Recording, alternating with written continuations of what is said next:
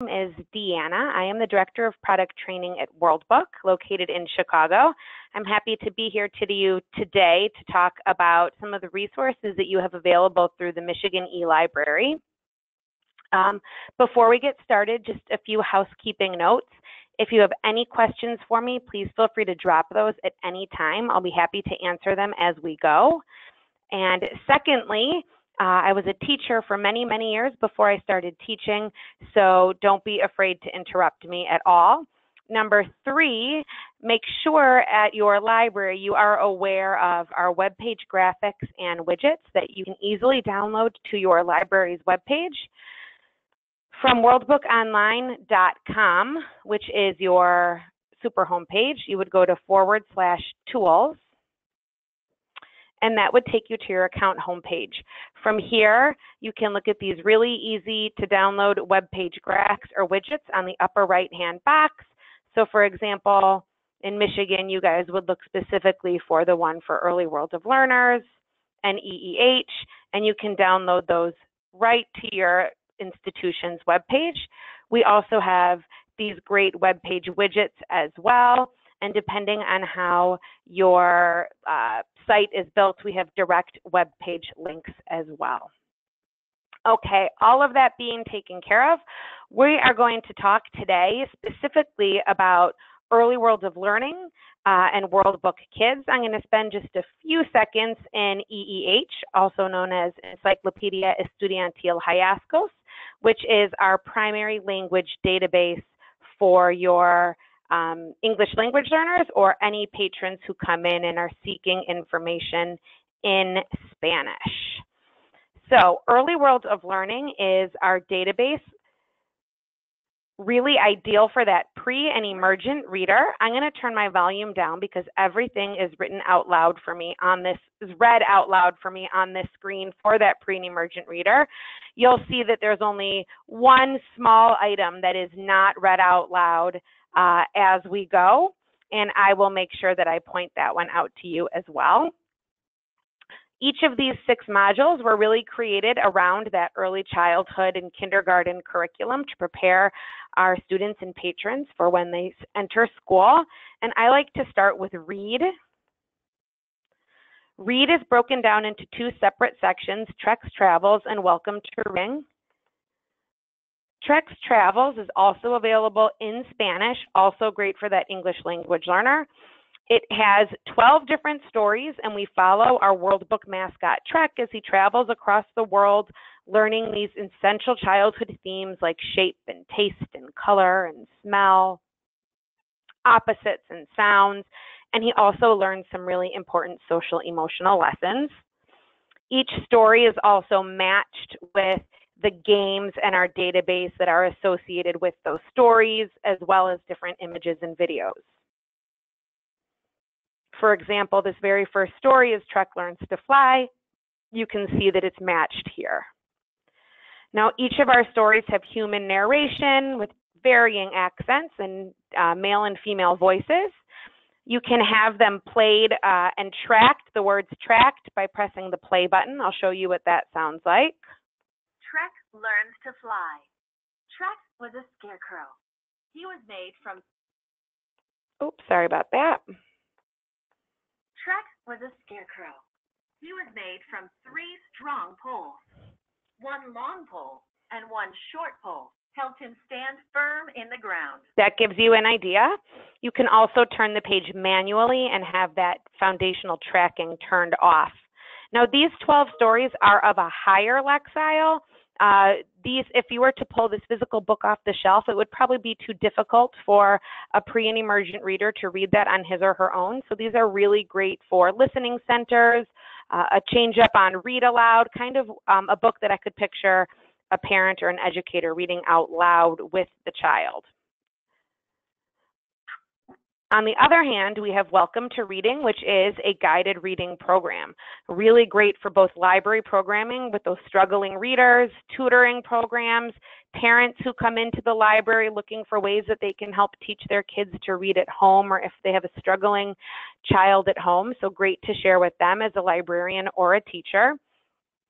There are 12 stories in each level, A through D, and as you progress from level A through D, those obviously grow in Lexile. So I'm going to quickly show you a level A, and then I will show you a level D. Trek and his friends. Trek's friends are lost. Where is Wagtail? Here I am. I am not lost. So you can see not a lot of words on the page, a lot of repetition, very, very low Lexile. We'll go all the way up to level D. Now we've kind of moved on from Trek and we're at lend a hand, more social emotional skills here. And you'll see I'm going to turn right to the second page, get a lot more text heavy.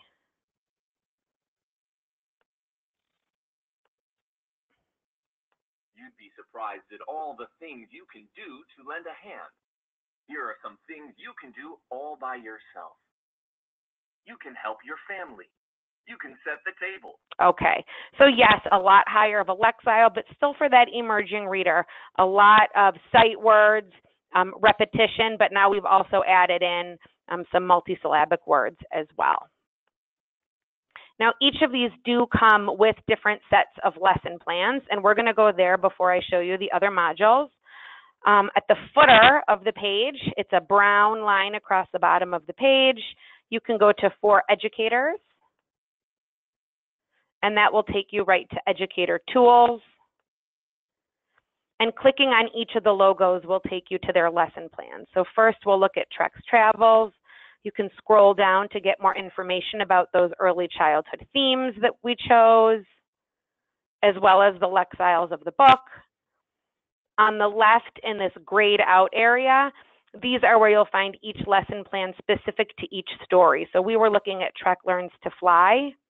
Here we have different skills and concepts that are suggested, a suggested vocabulary list, pre and post reading questions, some cross-curricular correlations. Remember I said Trek is traveling across the globe.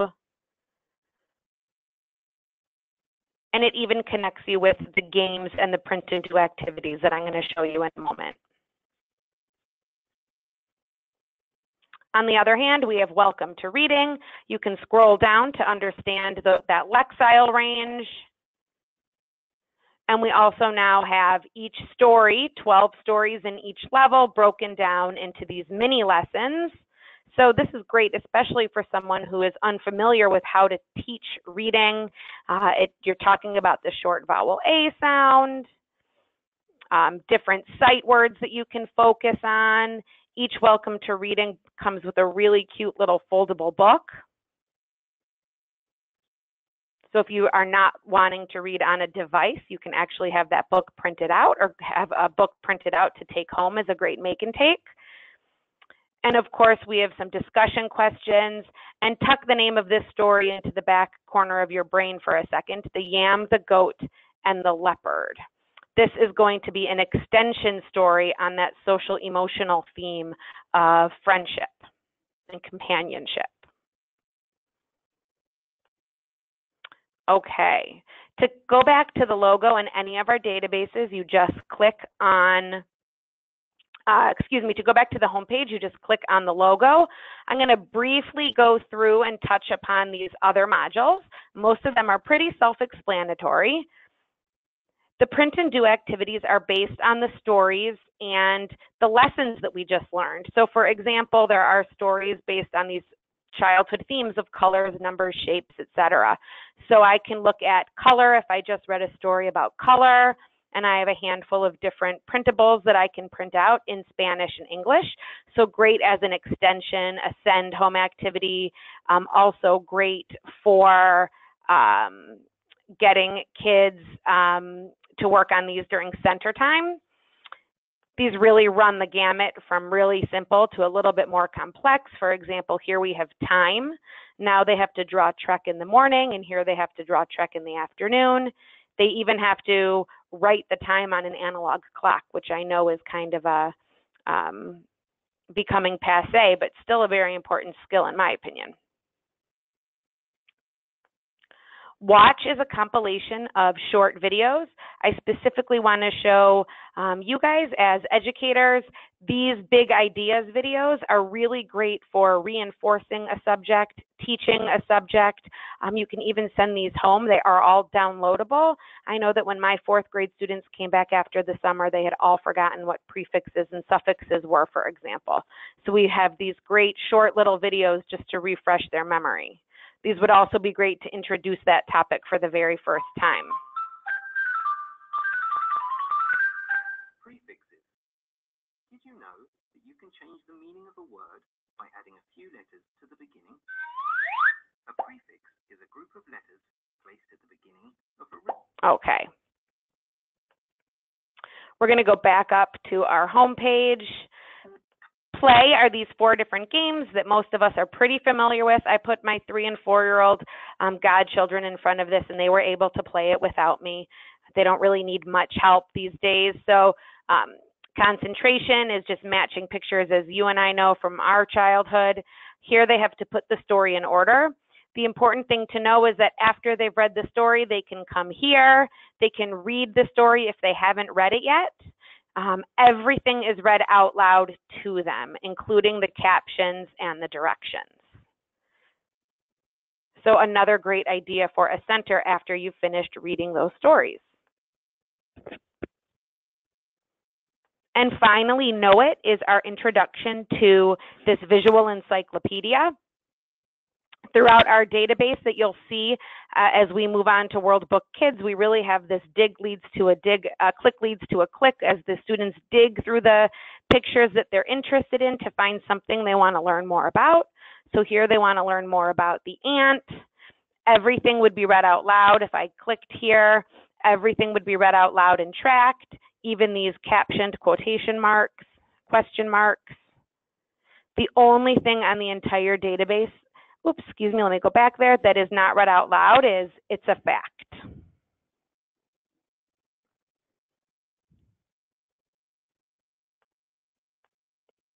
Not to be forgotten, we have our cute little frog who turns into a handsome prince when we click on him. And this takes us to our classics section where we have access to different songs and nursery rhymes that most of us are familiar with from our own childhoods.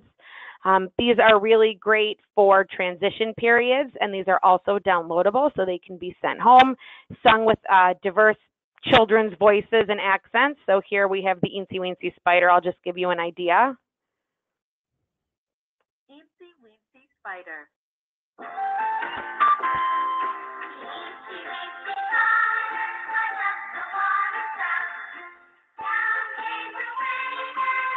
I love that those words are tracked as well. I know some teachers and librarians use these songs as transition time or cleanup time. Nursery rhymes is going to be very similar. And finally, we have the Story Corner by the Gingerbread Man. The Story Corner is where you'll find that story that I told you to tuck into the back corner of your brain called The Yam, the Goat, and the Leopard. Unfortunately, it's the very last one, so I have to scroll down to the bottom. So here we have The Yam, the Goat, and the Leopard. This is a much text-heavier story. Of course, you can download the audio. This is an extension on the social-emotional theme from Trek and his friends when Trek was learning about friendship and companions. So you can download this audio for longer car rides or as a modified podcast even, and have young patrons can listen to this in long car rides or parts of it for story time. Okay, that is it for Early World of Learning. Do you have any questions for me? I'll wait here a second to see if anybody has any questions. I'll be happy to answer those.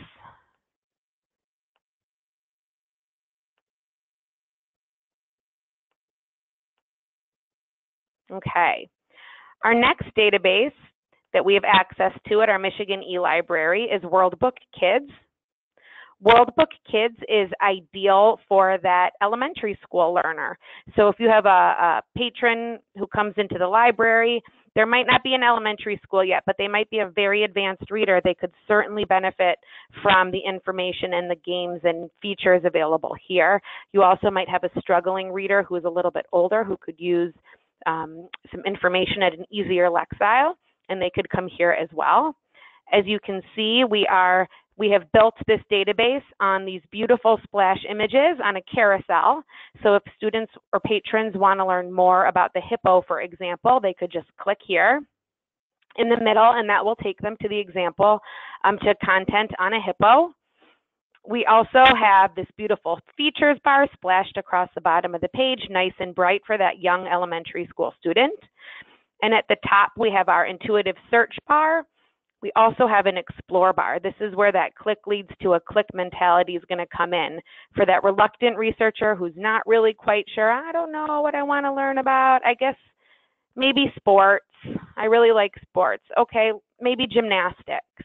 And they can dig down, and now they've narrowed that down to just 7 different articles that they can choose from not knowing what they wanted to begin with. That also includes pictures and videos as well, and an advanced search where you can search by Lexile or do Boolean search for certain phrases. I'll show you what it looks like to search for an article. We will search for Michigan.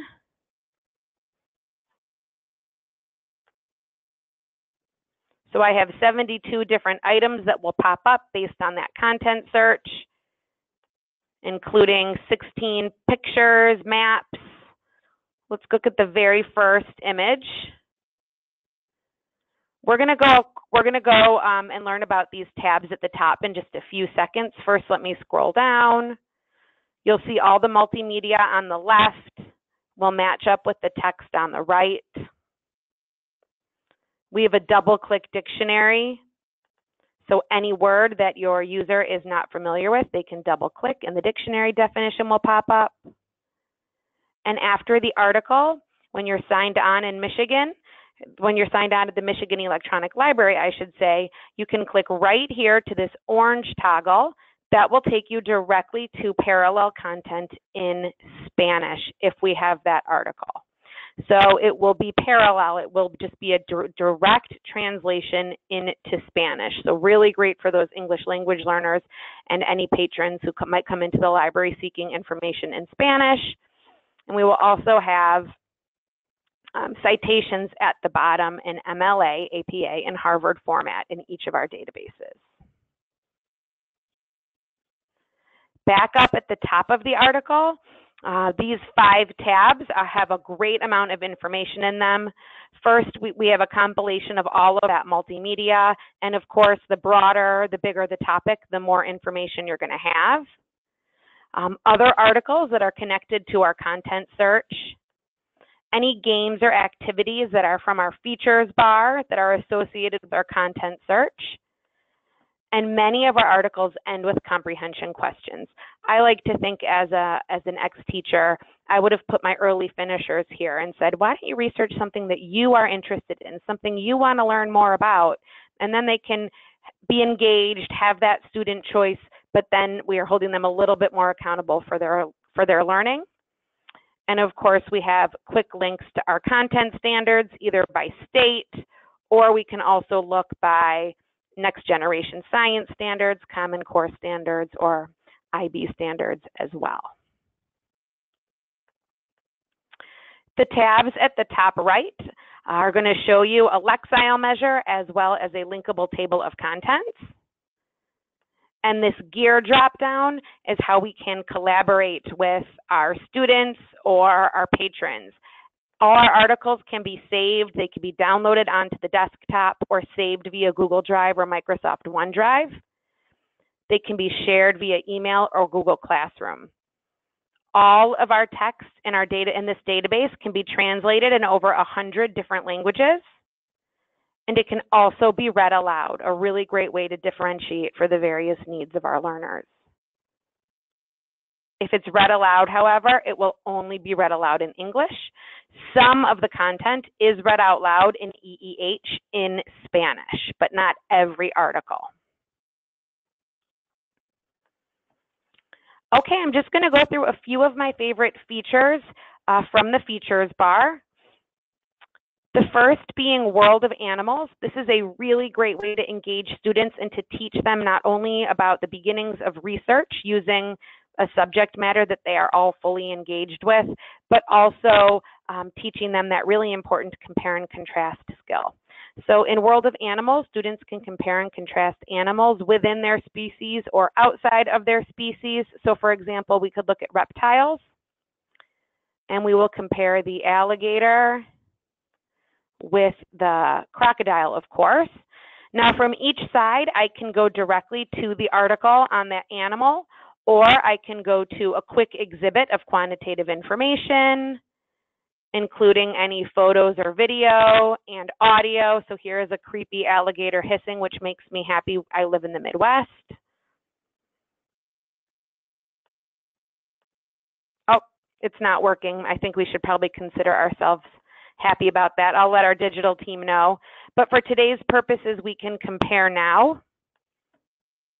And it pulls up this great modified Venn diagram with some visual cues as well for those patrons and students who are too young to understand really these numbers. But it pulls in a lot of math, social studies, English language arts, science, even if you're talking about carnivores, geography when you're talking about where these two animals are more prevalent and where they're found, and even some fun facts towards the bottom.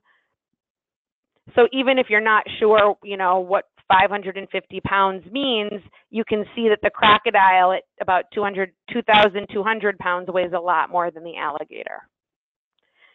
A really fun way to engage students and to teach them about something that they already love. Similar to that on our features bar is Compare Places, which is this great globe. Compare Places will do almost the exact same thing, except for instead of comparing animals, you are now comparing geographic locations.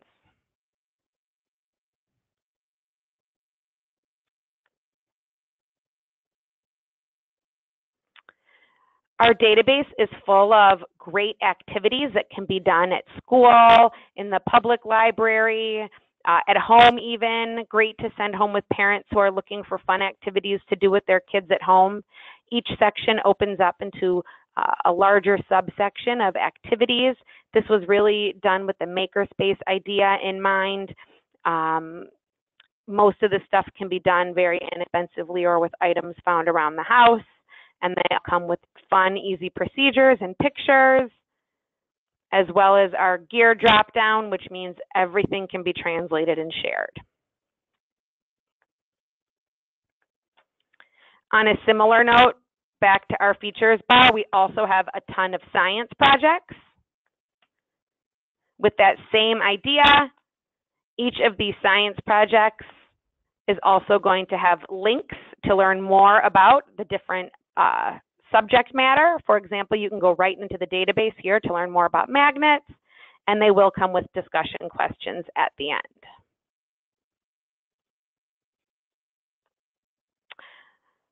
I'd also be remiss not to point out this important people section. This is our biography center. So students can search, or patrons can search specifically for people that they are looking for, or this can also be used as a great differentiation tool. A teacher might want specific lessons on female civil rights leaders. Maybe they're doing a civil rights unit and they want to focus on females. And this will pull up about 30 articles on civil rights leaders throughout the world that I might not have been so familiar with. On the same hand, you might have a student who always wants to write about Rosa Parks as a civil rights leader. Well, here's a great way she can learn about some other powerful women who were essential in the civil rights movements throughout history and the world.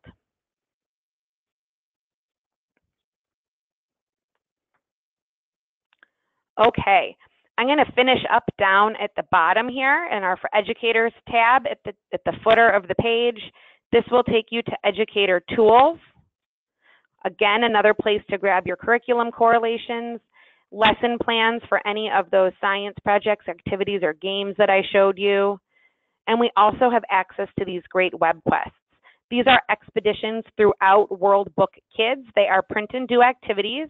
So for example, if you are doing a unit on amphibians, or if a parent wants to come in and say, I need some more homework to do with my kid at home, or they're struggling with their research skills, you can show them that they have access to this.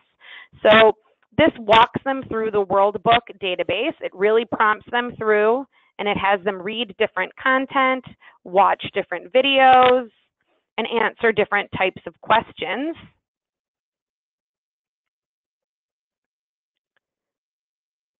It even lets them play games, shows them the games in our database.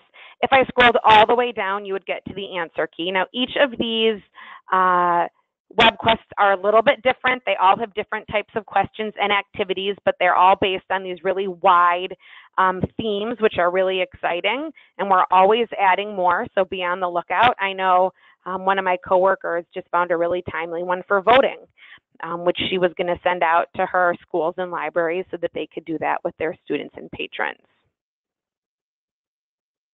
The most important one to point out, in my opinion, is the very first one, research skills. This teaches the students how to use the World Book database. It is that lesson before you start your research, so that once it is time to do research, they already know how to use the database and what all the features that are there are available to them. Okay, any questions on World Book Kids?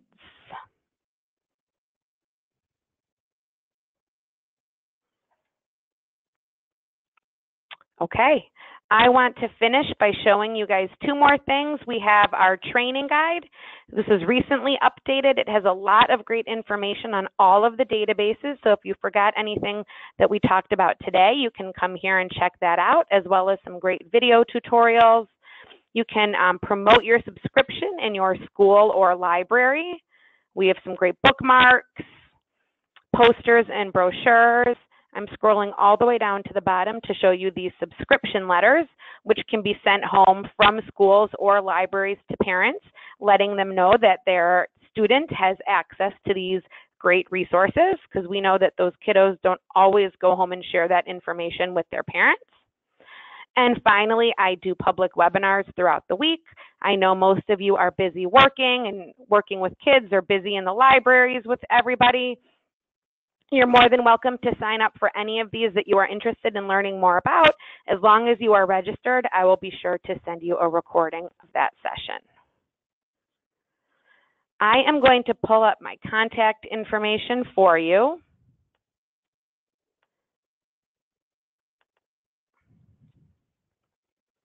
You are welcome to reach out to me at any time with any questions about the databases. You also have a local educational representative, Mark, who is happy to answer any questions about any print questions you might have or any account questions you have. But you can reach out to me at training@worldbook.com. I'm happy to provide you a certificate for attending today, and I really recommend you check us out on social media. You will see how different teachers and librarians are using us around the world, and it's a great place to come also to learn about different specials that we're running. So I'll hang around here for a few minutes. If there are questions, if not, I hope you guys have a great rest of the week and a wonderful weekend. Thank you so much for being here today. I appreciate it.